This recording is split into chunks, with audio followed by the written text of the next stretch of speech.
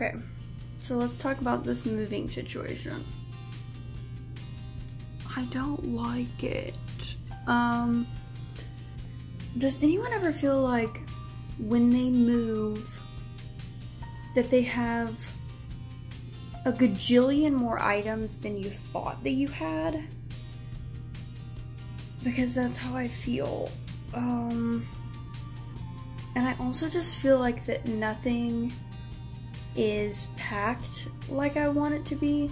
Like, I feel like I had this whole like, oh, I'm gonna go through and I'm just gonna pack all this stuff and it's gonna be easily transported. I'm just telling you right now, if you're gonna get ready to move or do any of that stuff, cut out the expectations, because things are not gonna go the way that you want them. You're not gonna be packed in enough time. It's just a whole thing. So I'm laying here tonight on a blow-up mattress because this is my last night in my very first apartment, and it's kind of bittersweet, but I'm kind of just ready to, like, I've been kind of like unsettled for a month now, and I'm tired of eating out. I'm tired of eating off of plastic dishes. I'm tired of doing all the rest of this stuff. So I'm just excited to be in a new place, and stay tuned because tomorrow is going to be hectic. Good morning. So it's the day of the move, and I already started to like try and pack up some stuff. So yeah, we're just gonna do this morning by myself. So what I'm really worried about, if I'm being honest, is, do you see this outside? I'm about to try and do some stuff in that, and I'm a little worried. So I'm gonna get going, and I'm gonna go to church this morning, and then we will see you after that. Okay, so I just got to the new place. And of course, yes, it is raining outside. We love that. But yeah, I wanted to show you guys a kind of before of my new place. So let's take a look.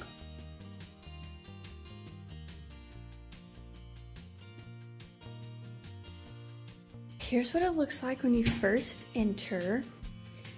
Not that anybody cares, but I love this part. The washer and the dryer. What a good time. Okay, here is the kitchen area. We love to see it. Elena made some pumpkin bread last night, so I'll be having some of that for breakfast. Here is the living space. So Elena's getting rid of this couch, and I am bringing my couch, and then we're gonna DIY some really fun stuff on the couch. So then you walk down this hall, and I am all the way at the end of the hall. So this is my room. Sorry, it's a little dark. Let me turn on the light. So here's my room. It has a nice, wonderful view of Highway 75, which I'm okay with because that's actually kind of fun to watch. So yeah, that's cool. And then we're gonna go over here into the bathroom. This is my favorite part, honestly, because I've never had my own bathroom before. So this is really nice. So we have all of this wonderful closet space here in the bathroom, which is so necessary and so needed. And then we have awesome storage underneath here, which is really great because I forgot about these drawers, so that is gonna be super helpful. And then we have that little area, and then the shower is super nice. I'll be taking lots of baths, love a good soak. And here is the stinking closet. Honestly, this closet is like made for two people. I don't know how anybody could possibly fill this up unless they were married or they were living with someone else. Okay, so we talk about this perfect lighting right here on this window sill. This is great.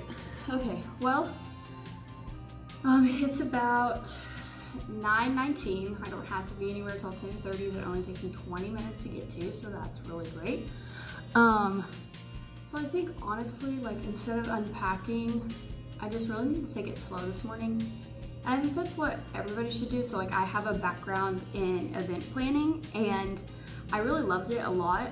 But what I learned is that if you can make the day as stress-free as possible, then that's how you're gonna learn to have grace with yourself and have grace with others. I'm pretty much prepped for plan B all the time when it comes to event planning.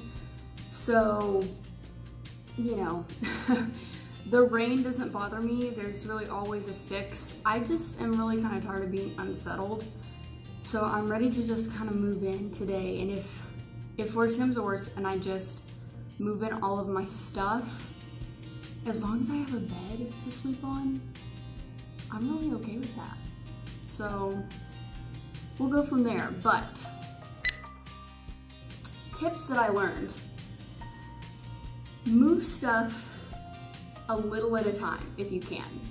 So that means when you're looking for an apartment, try and find a place that you can move in maybe like 2 weeks before. That kind of starts 2 weeks before. Try and do it within the same month, so that depending on kind of how you do the whole, you know, 3 roommates, 1 roommate, 2 roommates, whatever the case may be, you can always work that out where you end up paying like your prorated rent. And then, you know, I've learned so far that taking over someone's lease is like the best thing that's ever happened, because I didn't have to pay double rent, which is a huge money saver.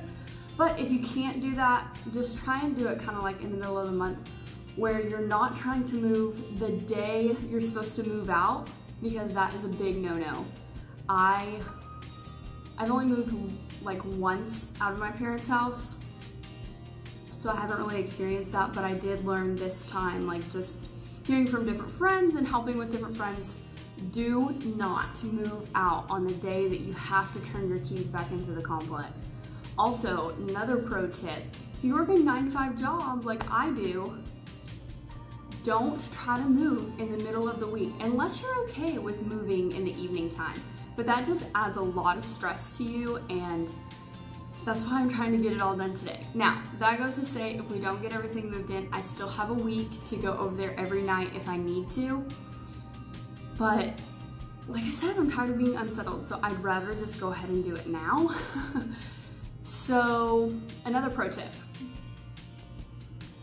try and hire someone to clean. Now, I know that sounds like an unnecessary expense, but the place that I was coming from, there was no security deposit. And for those of you watching my video that don't know what a security deposit is, when you jump into an apartment for the very first time, they make you pay a certain amount of money to kind of secure your spot, if that makes sense. But then it's kind of like a loan money, so you'll pay the money when you first move in, and at the end of your lease, for the end of the time that you're there, they will give you that money back. If the place is spotless and there's no damage to the walls or any of the appliances or really any of that stuff that came with the apartment, you'll get that money refunded. I didn't have that at my place that I was coming from. I do have it here, so we'll definitely need to make sure. But my old roommate, we are hiring somebody to clean just because, you know, it takes away a lot of the stress, and that's just an expense that we want to do. It's very possible to clean your own apartment. All you have to do is just go buy some cleaning supplies, recruit some of your friends, and do it. Like, it can be done too. But if you can afford it, hire someone to come and do a deep clean, because that will be a lifesaver to you. What else? Try and come to clean your new space before you have to move in. I wish I would have done this and I didn't think about it, but putting like a deodorizer on the floor will kind of just help whoever was living there before you. It will just kind of ensure you that the carpet is all together, because sometimes apartment complexes replace the carpet before the new person comes in, and sometimes they don't. So unless you want to be walking all over this nasty carpet, do deodorizer. Trust me, if you need a recipe, I'll give you one. Just hit me up. What else? Try and pack. It's almost like you're getting ready to go to the hospital to have a baby.